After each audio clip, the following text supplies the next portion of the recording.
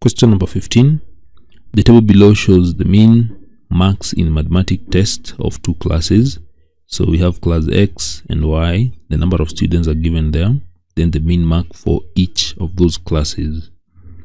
Now we're supposed to find the mean mark of the classes, meaning we are supposed to find the mean mark of the combined classes.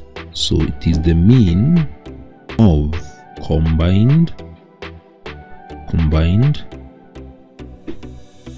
classes.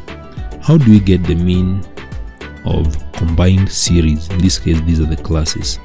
Now we're going to let the number of students for class X to be represented by N1, then number of students for class Y to be represented by N2. Mean mark for class X to be represented by X bar 1, then for class Y, X bar 2. Now to get the mean of combined series, in this case these are the classes, this is the formula that we use. So the mean of the combined classes will be given by,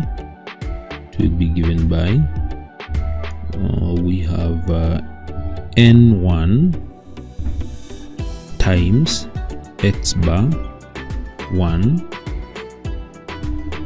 plus N2 times X bar 2 divided by the total number of students in both class X and Y, which is N1 plus N2. This is how we get the mean of combined series.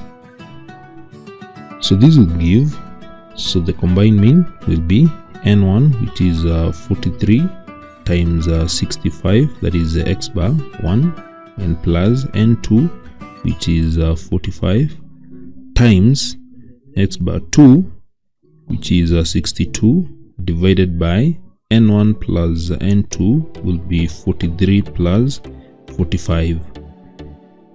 So use the calculator to do this, and this is what you're going to get. 3 times 65 plus 45 times 62 divided by 43 times 45. This will give 63.47. 63.47. That is the mean mark of the classes.